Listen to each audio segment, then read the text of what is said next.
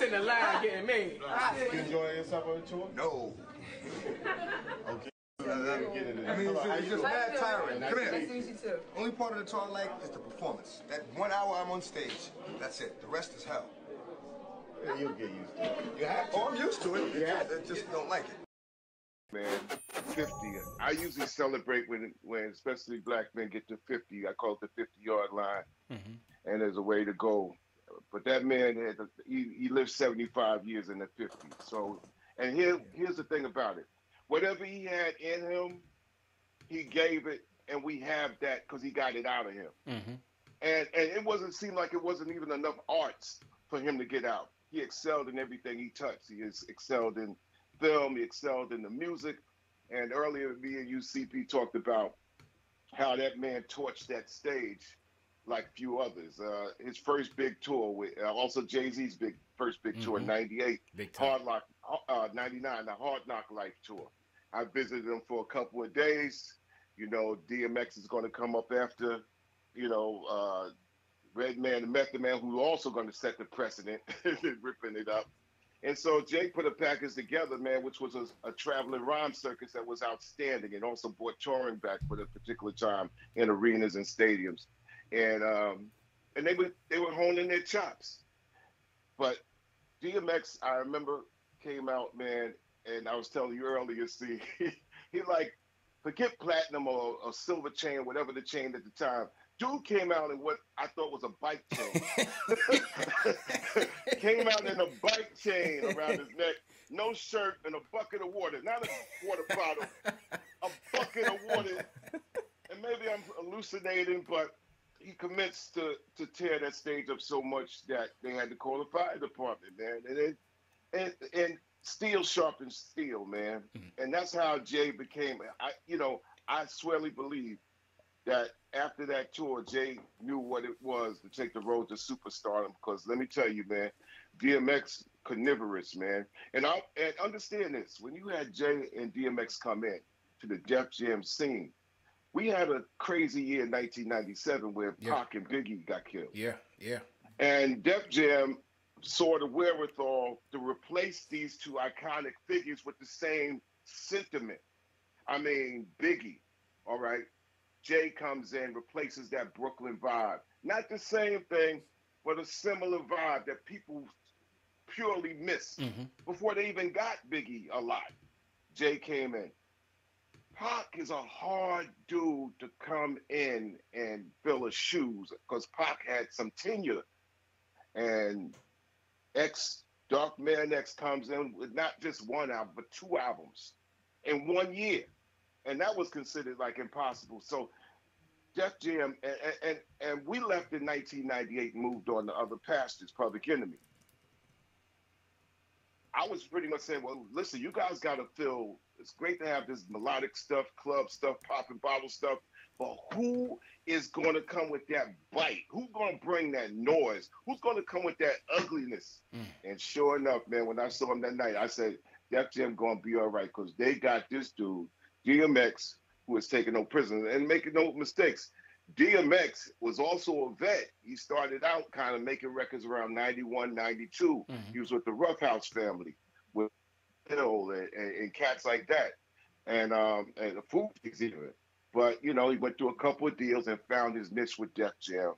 And, you know, the thing about it, it's like he comes out of the idiom of knowing that there's a Big L over here, knowing that there's a Nas over here. Found that void, nailed the void, and took it to another level, spiritual, highly spiritual. Hit the stage.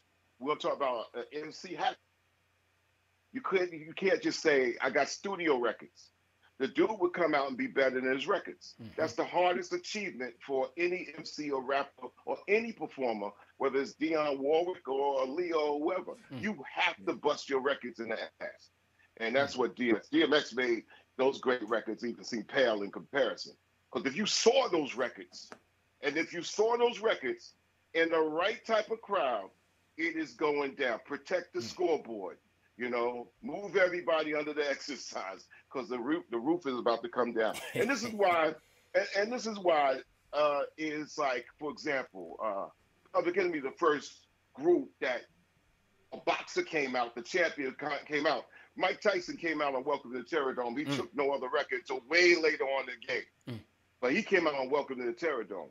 Later on, Mike Tyson comes out on DMX. Yeah, there's Redman in there, there's KRS in there. But let me tell you, Mike was coming out on something that he figured that was something that's going to match his bite.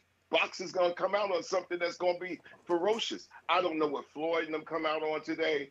I don't know what NBA players warm up in the locker room with today. But back then, you had to come out with a snarl and ugliness. And that's why the Knicks chose DMX to get that pumped up in 99 Knicks. 99. 99 Knicks.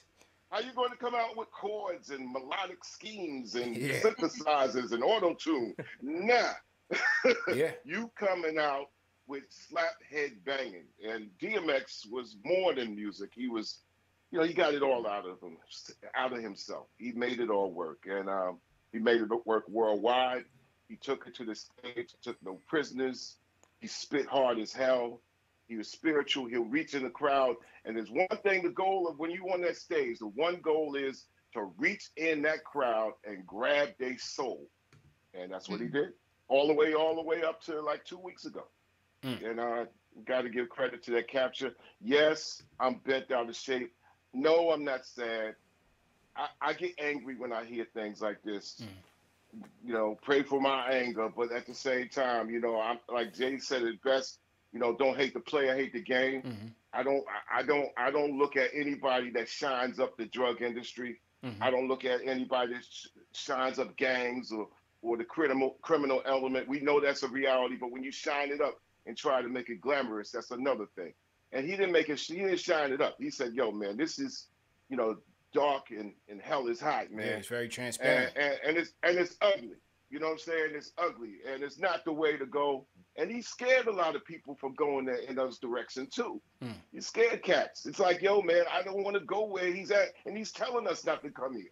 So you got to give that credit. So when trash papers like the Post comes out, and out of all the things to say, the New York Post is going to talk about the cribs that he lost. The Faustus that he lost. That was whack, man. WTF, man, for real. So, but we know that's out there. Yeah. Know the game already, man. Yeah. So, it, you know, and I told you earlier. I'm a little bent up, especially, you know, because of, you know, I think somewhere in my voicemails, which I don't check since my father passed some years ago, you know, there might be, you know, D left a message for me to get involved on his last record. And somehow it got lost in the translation. So I'm bent up about that. I'm not going to check them because there's like 18,000 voicemails in there. Yeah. But that was my reason. So, you know, I mean, you know, you could be bent up about a lost opportunity where it was just about being, you know, I'm like the uncle to these cats, man. Yeah. So when they call me, I'm there, man.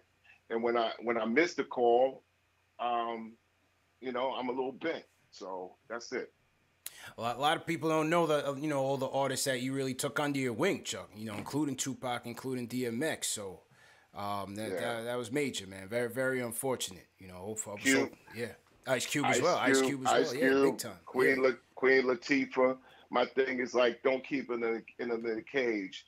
You know, give them wings and let them fly as high as they can, man. Yeah. And you know, and you don't do things like seek credit. This is what you're supposed to do. They come through. It's just like in ball, man. They come through. You coach them. You let them go. You let them do their thing, man. And then you take to the fan seats. I'm in the fan seats, and I love it. That's why I love what you guys are doing, what all the other Knick blogs are doing, and seriously that the media has to take note. Max is taking note of UCP, knowing that you just can't just throw garbage out there and expect us to catch it. Knick Nation is strong. Smarter than Big up to everybody out there, you know, everybody out there that I go with. And I'm always in the pit, so I don't want to just hog up any time, man. You catch me in the chats, man, and I watch y'all on the tube, and it's nothing better on TV.